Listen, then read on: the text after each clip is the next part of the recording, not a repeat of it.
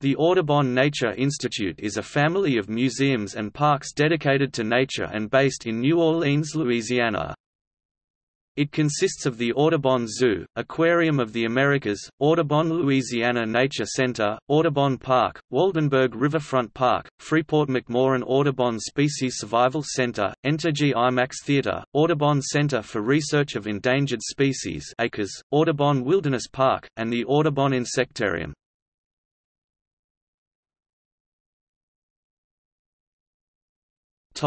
History.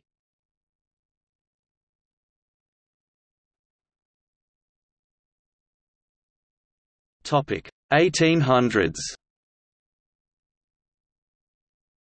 The Audubon family of nature sites and facilities began with Audubon Park, once home to Native Americans, and later, to New Orleans' first mayor, Etienne de Boer.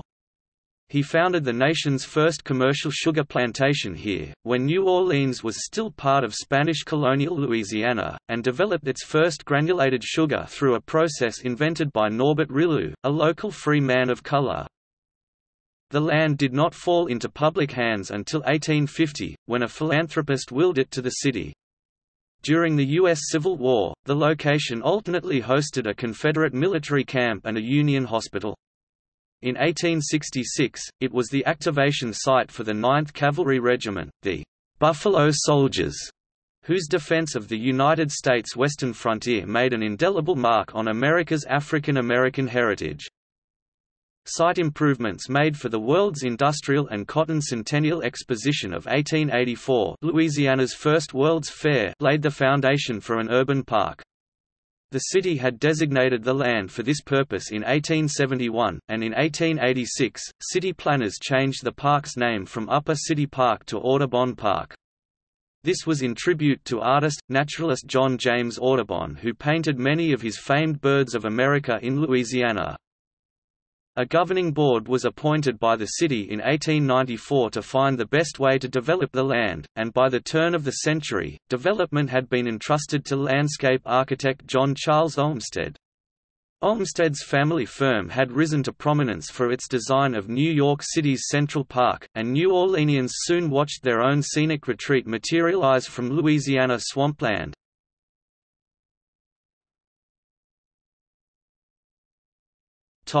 1900s, from decline to revitalization. The Audubon Commission was established by State Act in 1914 to maintain and develop Audubon Park. A flight cage was added to the park in 1916, and its popularity launched the community's call for a full-scale zoo. Community leaders united as the New Orleans Zoological Society, and in a tradition carried on today, private donations soon funded a monkey cage, a mammal cage and a deer paddock. The first elephant, purchased by Louisiana schoolchildren, arrived in 1924. An aquarium and a colonnaded sea lion pool fueled the momentum, and by 1929, the collection boasted hundreds of animals. When the Depression of the 1930s shut down private donations, the city's hope for a zoo was kept alive by the Works Progress Administration (WPA).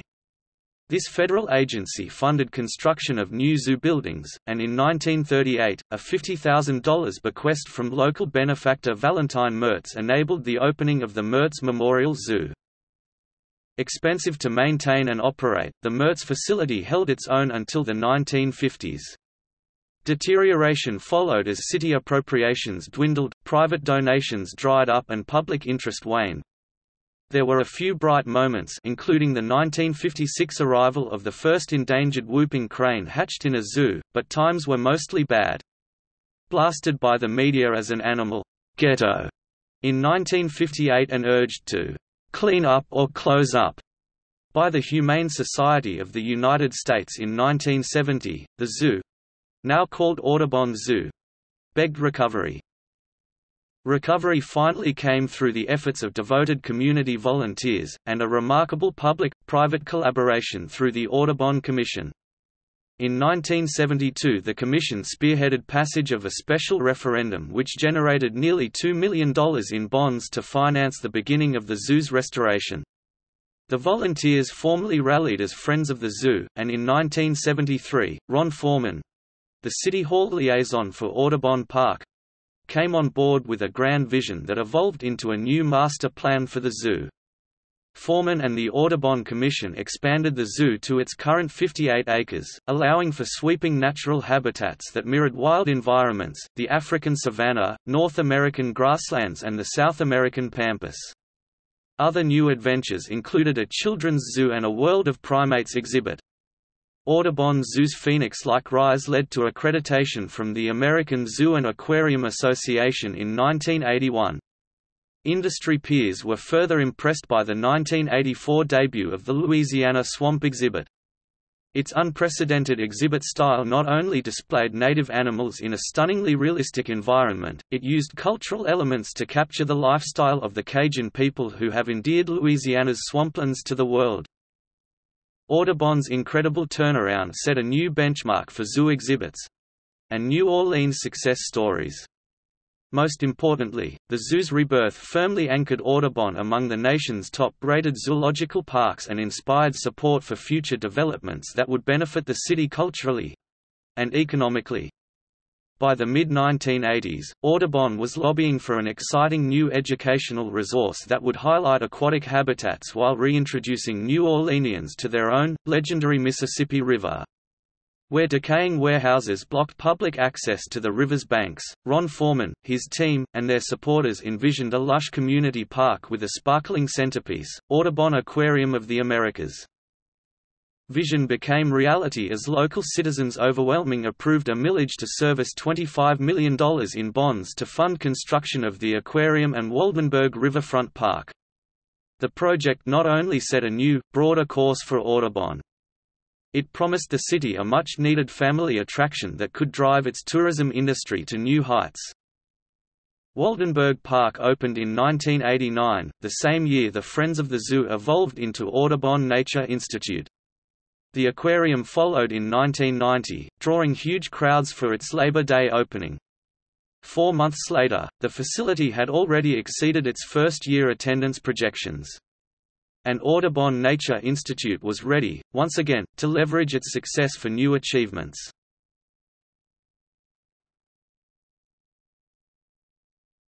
Topic: 2000s – Focus on conservation.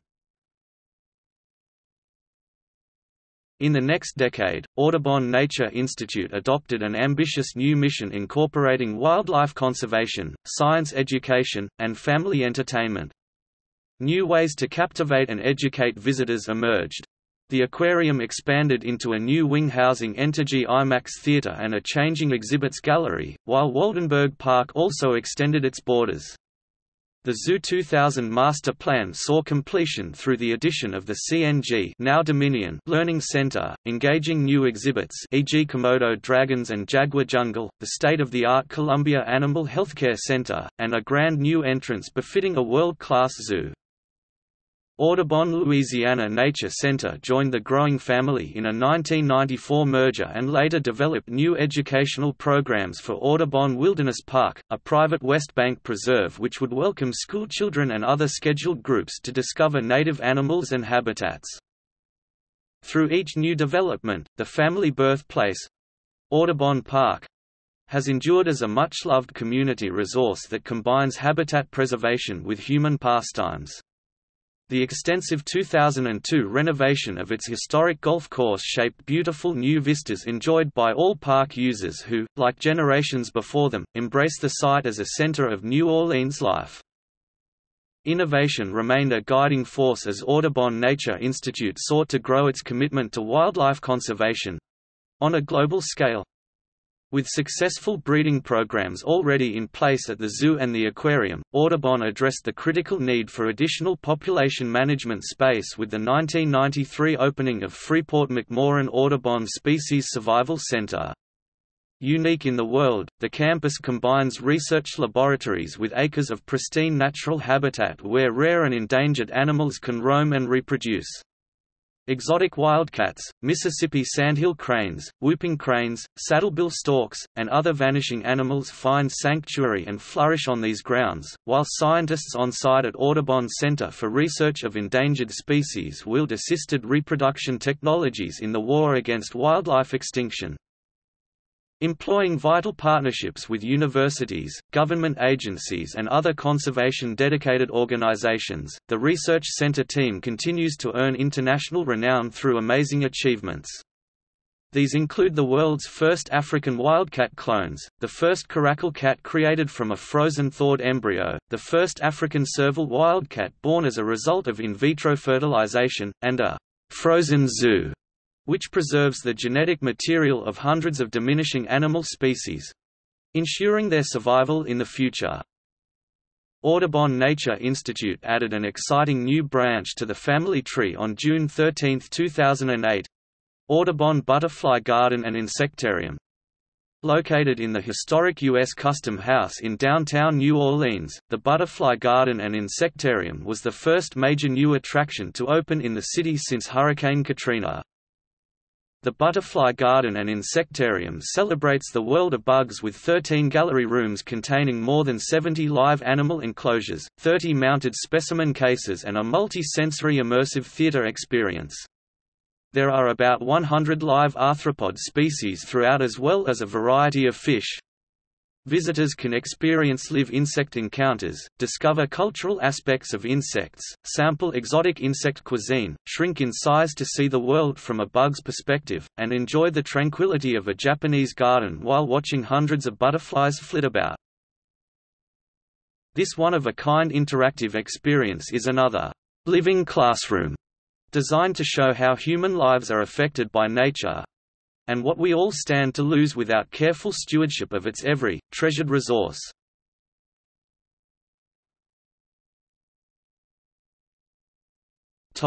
Public outreach and impact. Constantly attuned to local needs, Audubon Nature Institute shapes its myriad programs to benefit our community at all levels, from providing much-needed educational resources to nurturing economic development. Audubon educators collaborate with public school teachers and administrators to help fill a science education void created by funding shortfalls. After-school programs, teacher training sessions, field trip enrichment programs and family learning opportunities are staged at all of Audubon's public facilities, including the zoo's Jerry and Robert Nims Community Center. Outreach vehicles, learning kits, and other initiatives extend Audubon's teaching arm directly into area classrooms. Programs like the Internet-based WildLab curriculum or Coast to Classroom widen that reach still more. Ensuring that all community members enjoy access to Audubon Nature Institute is an ongoing priority achieved through summer discounts made available to students in financially disadvantaged schools, minority hiring initiatives, vendor policies that ensure opportunities for economically disadvantaged businesses (EDB), and celebration of the city's great cultural diversity through such Audubon-hosted events as Soul Fest, Black History Month activities and the Asian Pacific American Festival. The Audubon Nature Institute continues to play a vital role in the local economy as well. With more than $250 million in capital investments, a $40 million annual budget, a workforce of more than 600 employees, and the generation of $19 million in local and state sales taxes each year, Audubon has an annual economic impact of $330 million. This is an amazing return on investments made in the Audubon vision by generations of supporters, and a remarkable accomplishment for an organization that, unlike its peers, receives little or no city or state funding for day-to-day operations.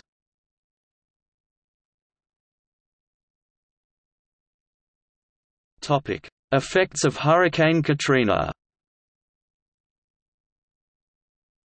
The 2005 Hurricane Katrina caused substantial physical destruction, wiped out all Audubon operating revenues and forced the layoff of nearly 600 employees.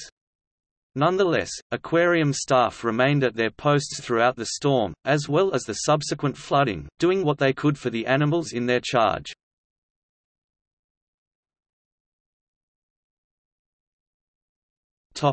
Miscellany. The Institute was the executive producer of Hurricane on the Bayou, an IMAX film released on the anniversary of Hurricane Katrina's landfall in 2006. The Institute is no longer a part of the National Wetlands Coalition, but it is a cooperating organization with America's Wetland Campaign, which is sponsored by British Gas, Cyco, ConocoPhillips, Shell Oil and other leading energy companies.